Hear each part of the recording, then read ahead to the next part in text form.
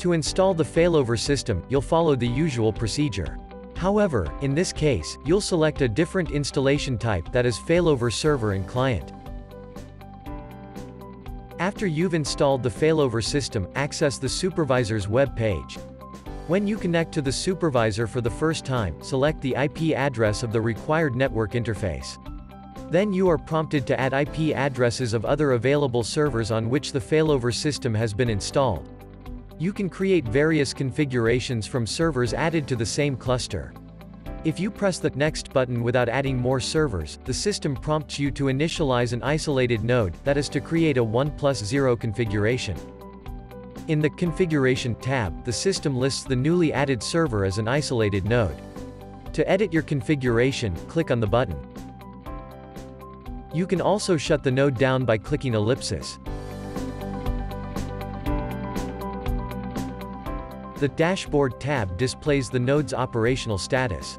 75% of CPU resources are allocated to the node's operation while 1% is used by the supervisor service.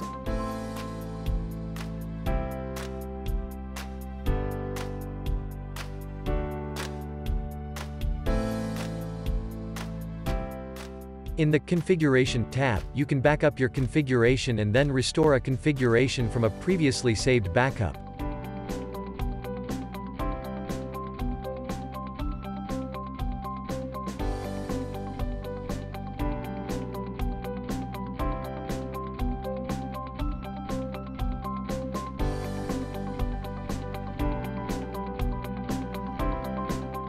If required, you can restrict access to the supervisor web page in the Users section.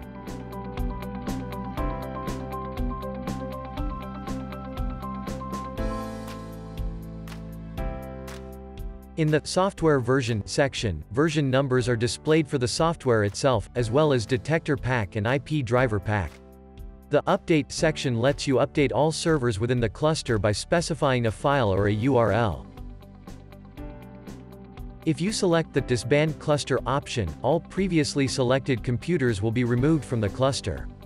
Important, if you need to set another IP address for a server belonging to a cluster, disband the cluster and then add a server with a different IP address. Now let's start the Axxon Next client.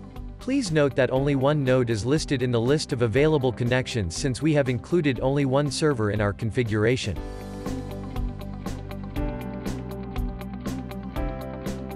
Specify a new domain name and click Apply. Click the Continue button. After the client software starts, Axxon Next's standard settings interface will open. Setup is now finished.